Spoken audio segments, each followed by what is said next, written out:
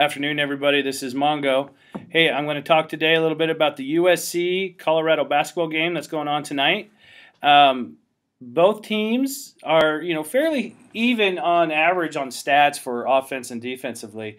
Offensively, USC is giving up 71.8 a game. Colorado's giving up 71.9 a game.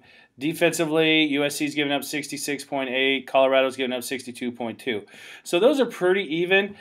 Colorado, though, is just a team that plays a lot better together. They do look like they're a good team. They're going to be a team to compete, especially when it comes tournament time.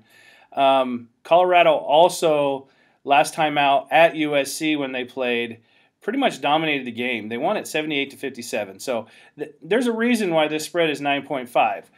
But USC needs this win. This is a game that they know they need. They just got a great boost. They got Okongwu coming back tonight. He'll be playing. If USC can learn how to stop Tyler Bay for Colorado.